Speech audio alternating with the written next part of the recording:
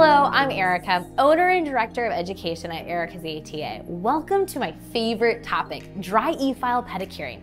This training will allow you to work smarter, not harder, when it comes to pedicuring. You'll achieve better, noticeable results with less physical strain on your body. I've spent years working alongside nail masters and DPMs, learning all about different types of feet and processes. Today, I'm bringing you the best techniques to achieve beautiful and safe dry pedicuring process. One that can be easily introduced into your salon and perform on all clients. We're going to shake up the traditional soaking pedicure in order to create a safe and more results-driven service. We'll uncover the why dry is best and how your tools and techniques will make you more money while providing better results. After I greet my client, I'm simply going to ask them, how do your feet feel? I'm going to get more out of my client's response than any kind of intake form. This gives the client an opportunity to tell me if they're experiencing any pain or discomfort. Most salons are not suited to hold onto medical information, abiding by HIPAA regulations. So having clients fill out an intake form about their medical conditions is something I personally don't recommend. Okay, so our client said her feet feel good. And after taking a look at them, the service will be a basic dry pedi. The client has healthy skin and needs basic cuticle work. I want to begin this service with the end in mind. We can cut down on time when we have a clear goal that we're trying to achieve. So my objective is to remove dead skin cells off the nail plate and soften the callus skin at the bottom of the foot, also referred to as the plantar side of the foot. So let's get started with the service. The first product I'm going to use is the Podoexpert Foot and Shoe Deodorant. I am going to spray this all over my client's foot. And what this is doing is it's killing the microbes, okay? So think of this as your cleansing period, since this is a waterless approach. I'm gonna put it in between the toes, it's diabetic friendly, and I'm just gonna let that sit for 30 seconds. Once I've done that, my next step is to grab the Callus softener. This is a urea-based product, and I'm going to spray only the bottom side of the foot, just like this. I have found with this product, your best thing to do is to maximize and accelerate the ingredients, is to actually rub the product in. You're gonna wanna let this sit between 2 to 3 minutes. So to keep the process moving forward, I'm now gonna start on the toenails. If you also notice, I only sprayed the bottom of the foot. I did not spray the toes. And I don't want to spray the toes. The only time that I want to spray the great toe is if my client is feeling any discomfort.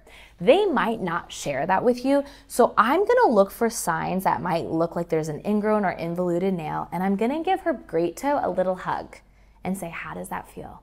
Good. So I'm squeezing that. If there was any discomfort or pain, she would let me know, and then I would spray the Callus softener on the toe. Because what that means is there's a lot of impacted skin cells, and what I don't want to do is create discomfort. So later on I'm going to clean that out, but I want to soften it first. In this case, our client doesn't need that. So we've only sprayed the bottom of the feet. Let's continue the service moving forward. So while the Callus softener is sitting, I'm going to go ahead and move the service forward, and I'm now going to use my Boss Lady nippers.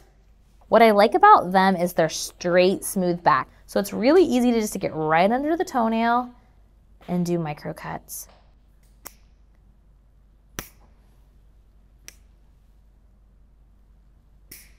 Just like that.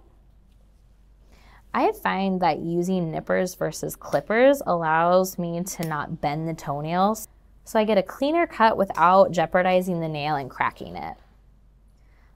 And I also have clear visibility.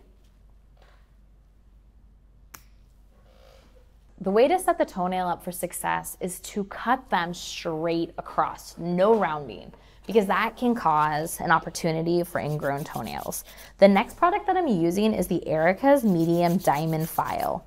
What I'm gonna do is I'm just going to do shaping. I'm gonna make sure it's straight. Even if my clients ask me to round the toenails, I'm just gonna educate them on why I don't prefer doing that, straight across. How I'm holding my file is just like this, and I'm pushing into the toenail, and I'm using long strokes and maximizing my file. Our diamond files will outlast over 500 board files. And we tell people who are non-professionals that you'll lose it before it goes bad. And the reason for that is our products are made with 100% real diamond. What's really nice are these hand files can be used on hands or feet, just depending on the grit. So I have found that medium works the best for toenails and for gel. And they also make a great retail product. For that person who has everything, we can all benefit from a good file. Using a hand file also is really eco-friendly. Not just any e-file is going to be able to give you the performance as well as the speed, because we can only be as quick as our process. Now that we have a soiled tool, your disinfection process is the same for your bits and your implements. So clean it off, warm soapy water, remove all of the debris, place it in your EPA regulated disinfection, and then if you choose to do that additional step of using an autoclave, there totally can be autoclaved as well. Now that we've cut and shaped the toenails, my next step is to use a cuticle pusher. And all I'm doing here is releasing the cuticle off of the nail plate. We are exfoliating the dead skin cells off of the nail plate. So I don't need to take my pusher and scrape the dead skin cells, okay? Because I'm gonna let the bits do that. All we're simply doing with our pusher is releasing the cuticle off the nail plate, all right? So today I'm gonna be using the Pedi plus Toes kit. That includes a diamond skin bit, the long and lean, and the unicorn. I'm gonna do on my client one foot with the unicorn and show you some techniques, and then on her other foot, we're gonna use the long and lean. In a service with a client, I would never do that back and forth like that. However, because this is an educational setting, I want to show you how both bits can excel, and sometimes there is an opportunity to use both, but for right now, we're just going to use the unicorn. All right, so I'm going to start with the unicorn bit now at between 10 and 12,000 RPMs. That is a range, so depending on your e-file, with the journey right now, I'm at 12,000 RPMs and working in the forward direction. I'm in the forward direction and I'm gonna work down the left side of the toe. I'm gonna do all 5 toes and then I'm gonna turn my machine off and switch to the reverse direction. What I'm trying to accomplish right now is to lift the cuticle up and off the nail plate. So these diamond particles are gonna exfoliate the dead skin cells off the nail plate. So look what I can achieve just in 2 passes. I'm keeping the bit parallel to the nail plate and I'm using that point and just grooming the dead skin cells. Just like this. I never want to floss the toe, so what I'm doing is I'm just changing the angle and I can literally feel where there's buildup. I'm also cleaning off the dead skin cells to allow my polish to sit better on the nail plate, so you're gonna get a longer lasting wear. And it's diabetic friendly. If you feel like the dead skin cells aren't coming off, always feel free to increase your RPMs. You want to be very gentle. It's like petting a little kitten. We're not taking our e-file and bits and pushing into the nail plate. We are just ever so lightly grooming, keeping the bit parallel and sweeping, sweeping, sweeping, sweeping. So when you have more overgrown cuticle like that, that's when I really like the long and lean. But I wanted to go ahead and just show you what a basic looks like. Now that I have done all 5 toes, I'm just gonna simply turn my e-file off, put it in reverse, and I'm gonna work the opposite direction. So we always want to work in the direction opposite of what our bit is spinning, because what I'm trying to achieve is having the cuticle lift up and off. If I keep the bit in the same direction that I'm working, then it's just gonna smush the cuticle back on the nail plate. That's not what I wanna achieve. I wanna get it up and off so I can really tuck my polish. All right, also, I'm always going to end in reverse because as you can see here, I'm taking my barrel and I'm laying it back on the cuticle, and then I'm just gonna lightly tickle it, smoothing this out, pulling back the lateral fold, smoothing this area. As you can see how well it's exfoliating. And then just moving on to the other toes. And I'm gently just pushing into her proximal nail fold, just grooming, grooming, laying it back. If your client has a bunch of crusties in this area, laying my bit flat. If it's an excessive amount, then I would just use my skin bit, which is what I'll use here shortly. Pulling the skin tight.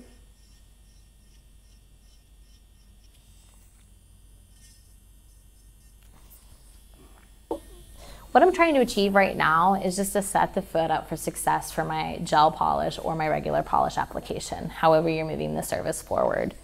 As we're cleaning that nail plate and we're eliminating any moisture.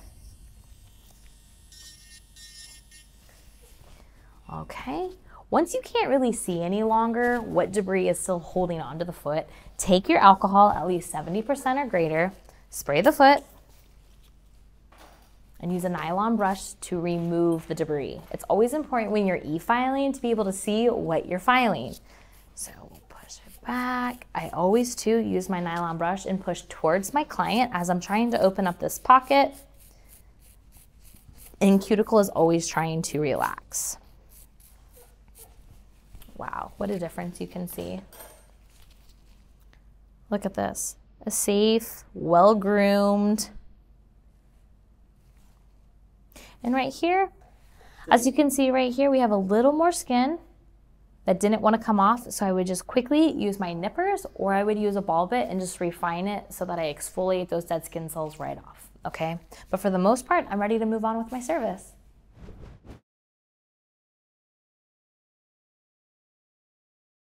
I'm now going to take a pusher and just gently push the cuticle off the nail plate. This is going to help ensure that I don't overfile. And at the same time, I'm just going to simply ask my client, how does this feel?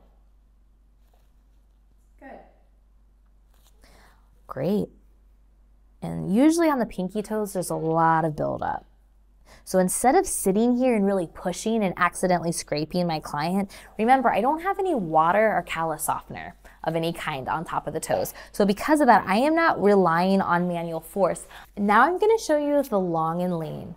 You're going to use the long and lean in the forward direction at 5,000 RPMs, and we're not applying any force. We are just gently, the same way with the unicorn, we are just gently sweeping the dead skin cells off of the nail plate.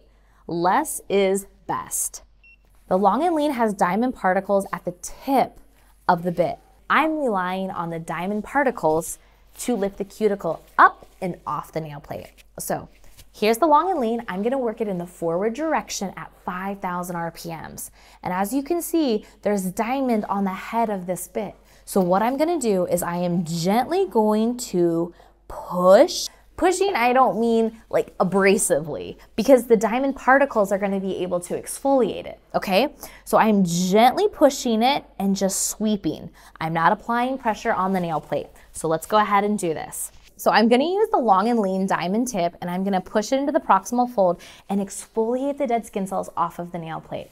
Again, I'm not pushing into the nail plate. I am gently sweeping off those dead skin cells while also using the abrasiveness of the tip and pushing it into the proximal fold. Very similar to the unicorn, but here I have a straight edge. And I really like starting my pedicure off with the long and lean because look how clean that is. Very clean. I want to be cautious to make sure this edge right here, I'm not digging it. So if you see, I am not at this angle. I want to be flat and allow the tool to just exfoliate those dead skin cells. We are not like this because what's going to happen, those diamond particles on that edge would drill into the nail plate. We always want to be parallel. So parallel is flat to the nail plate. And we're exfoliating, sweeping, sweeping. Right here, when we come to the lateral fold, we don't want to cause any damage. So we are changing the angle in which we're filing. Again, in the forward direction, 5,000 RPMs, pulling back the skin and filing. I'm not going to worry about this right side. I'm going to do all of the left side, and I'm going to do that on all 10 toes before switching to the reverse direction. Okay? And what's nice is this is diabetic friendly. There's no cutting. This is just exfoliation. This is just using something abrasive and just scratching those skin cells off. And I'm pushing into that proximal fold, exposing more of the nail plate. If you're new to e-filing or dry manicuring or dry pedicuring, this is the place to start. Okay, always changing your angle. All right, so right here, now that we're more crusty on this toe right here, I've increased my RPMs to 18,000, and I'm going to take this edge and just exfoliate nicely the dead cuticle. So go ahead and watch. Starting in the center of the nail and working to the left. Remember, I'm not curving it out, so I'm just doing pass after pass, and I'm allowing the tool. It can't be rushed, but we can definitely accelerate the process. Beautiful. I'm allowing the tool to do the work. Look at that. Wow, looks good. Okay, I really want to show you how good it looks, so I'm just going to take some alcohol. Now that we've done one pass, always using my nylon brush towards my client. Oh my gosh, look how good this looks. Several passes. As you can see, there's no groove in the nail. I just simply quickly clean that up. I've done all of the toes, and as you can see, they look great. But to keep that really defined open look, I'm now switching my e-file to reverse 5,000 RPMs and working center to right. We want to move the opposite direction in which our bit is spinning. That is why, since we are in the reverse direction and we're moving down the right side, is because doing so is lifting the cuticle so that we can exfoliate it. That is also why this process has to be done dry. If there's moisture in the foot, you're not gonna get the same results. Dry is best for so many reasons that we've already covered. I'm also gonna lay it flat. Also, if you accidentally nick your client, run. Just kidding. I'm just totally kidding. Just like nails, you're gonna practice the bloodborne pathogen procedure. You're just gonna stop what you're doing and you're just gonna clot the blood, okay? I don't wanna say it's foolproof, but I wanna make sure that you're prepared. Honestly, I feel like I have way more control with the bits and the scratching motion versus using blades and just cutting. Especially when you soak in the water. That transparent cuticle can often be kind of hard to tell what is alive and what is dead. Where here, I am very aware of what is alive and what is dead.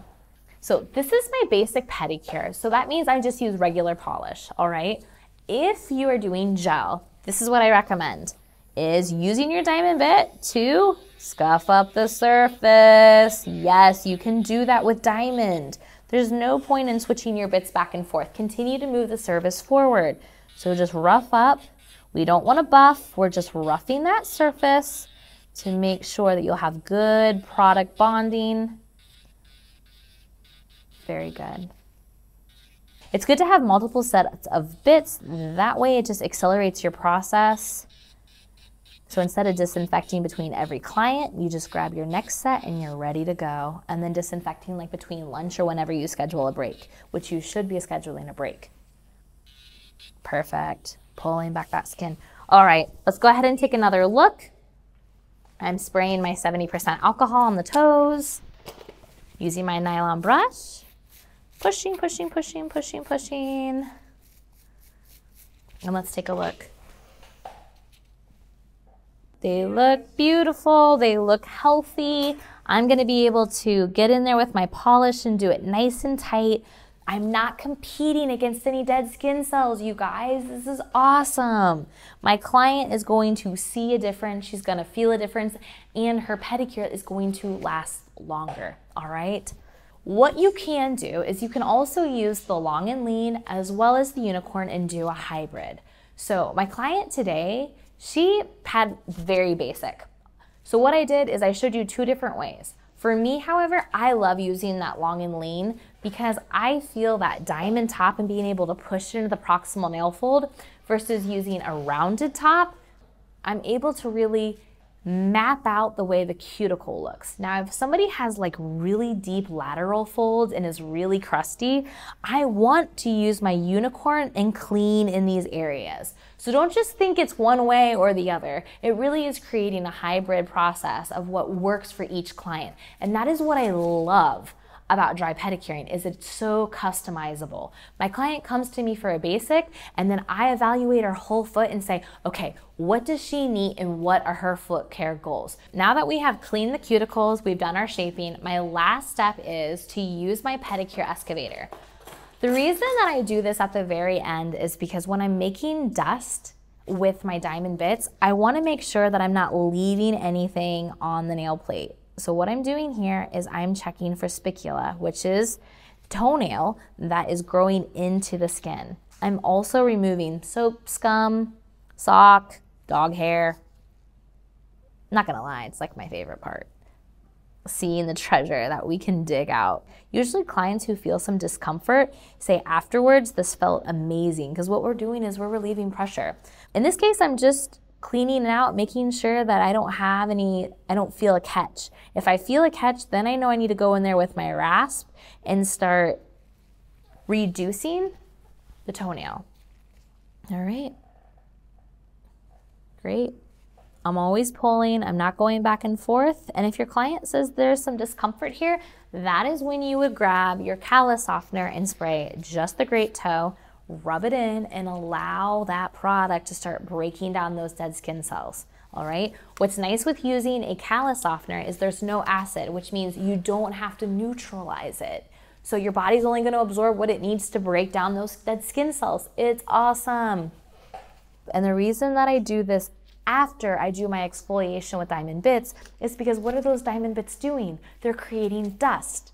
So that's why it's my last step. All right, now that we successfully have done that, we're going to take our diamond pedicure bit and we're going to focus on her great toe, doing some reducing of callus here, as well as around her metatarsal area and around the heel. This is my basic pedicure. So I'm just gonna use a diamond bit to exfoliate.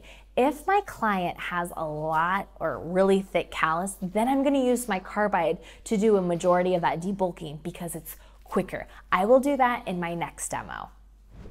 Now that we've completed the toes and their shaping and their cutting, we're now gonna transition to the bottom.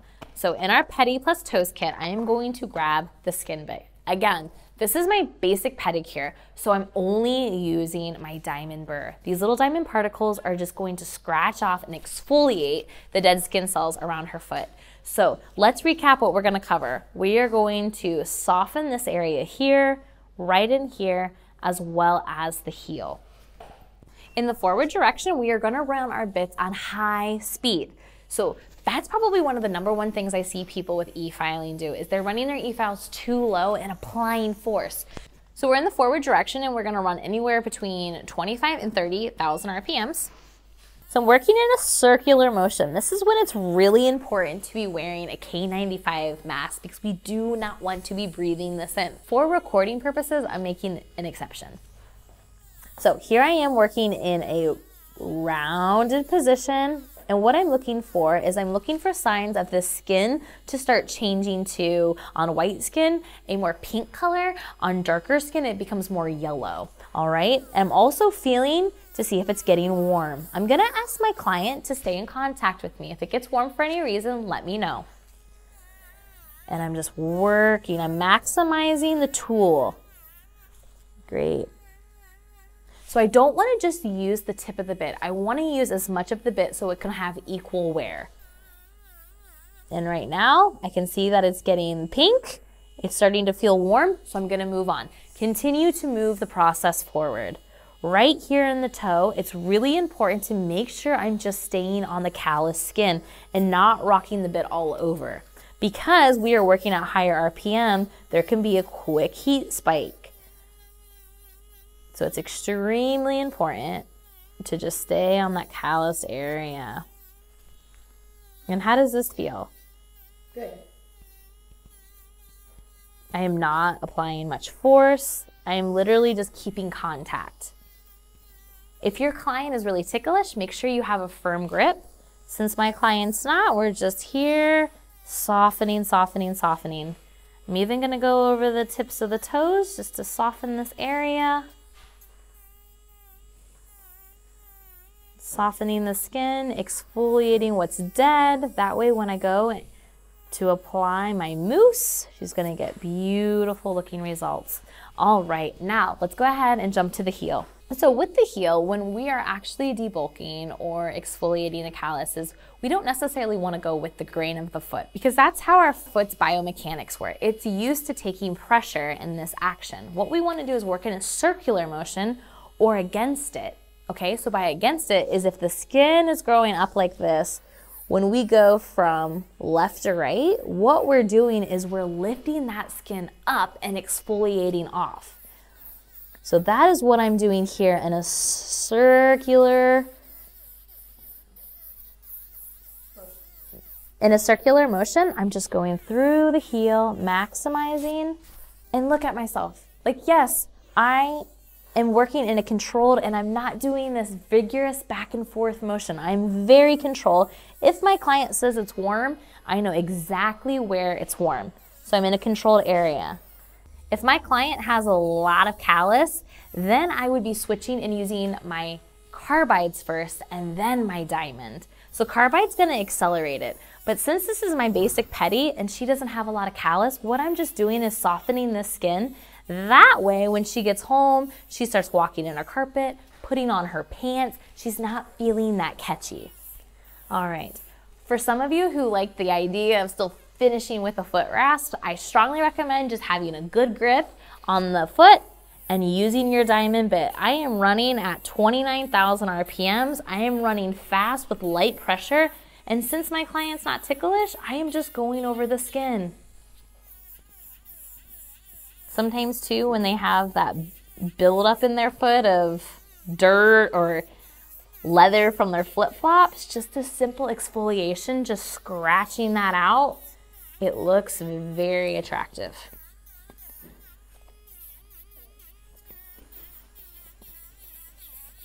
And I'm just gonna tell my client, if there's any warmth, just let me know.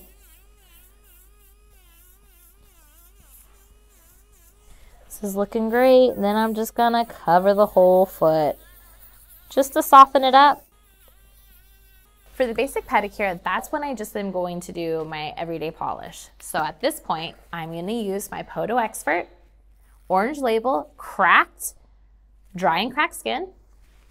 All you need is a walnut size. You're just going to apply this mousse. And what I love about the Podoexpert product is that it's diabetic friendly, okay? Extremely important. What I also like about it is that its application is so smooth and it's results-driven product. It's an FDA cleared product that actually repairs the skin. Safe in between the toes. It's not occlusive, which means that there's not this oily layer that just sits on the foot. By the time my client is putting on her shoes, there's not gonna be this greasy feel, okay? Now that I've applied my mousse, I'm now going to put the cuticle oil on. I'm doing this because, again, I'm doing regular polish, so I want to do the oil and the mousse, and then I'll use alcohol in my cleanser and do the polish. I recommend that you try out the polishing ball, which would soften all this skin. It's awesome. I'm gonna work that in, use my pusher. Just gonna tuck the skin. All right, now that we've applied our oil, we have to go back and use like our cleanser, acetone, alcohol, any kind of product, and I'm just going over the toenails and removing the oil and mousse, and I'm just using like acetone. Awesome. And make sure I have a cleaned off surface before I add my polish.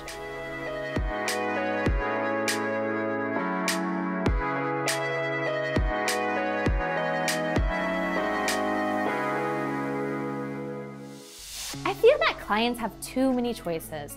Studies actually show that more options that we give people, the less satisfied they become with their choice. There's anxiety in our culture to make sure we're choosing the best option. Sometimes less is more. Because of that, I think pedicure can be broken down into 3 categories: basic, luxury, and wellness.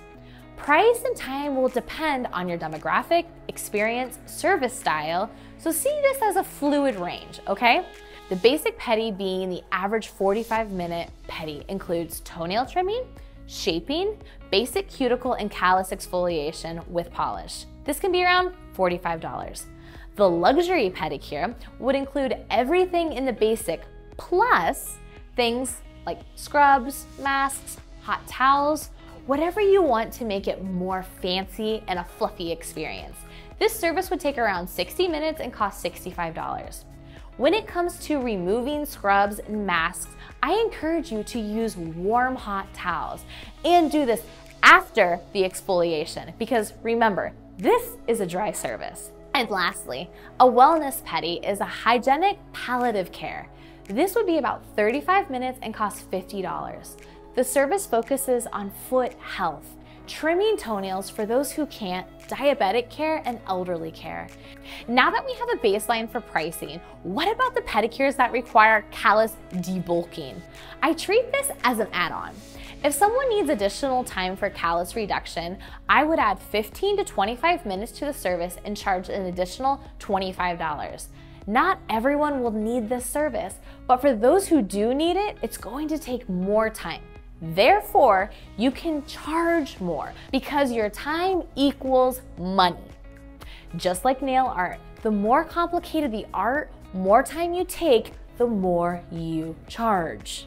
Not only will you be doing your body a favor by reducing strain in your back, neck, and wrists, but you'll achieve a pedicure with a specific goal in mind. A dry e-file pedicure is an experience that will keep your clients coming back because it's safe and longer lasting. Now it's time to practice and introduce the dry e-file pedicure to your clients.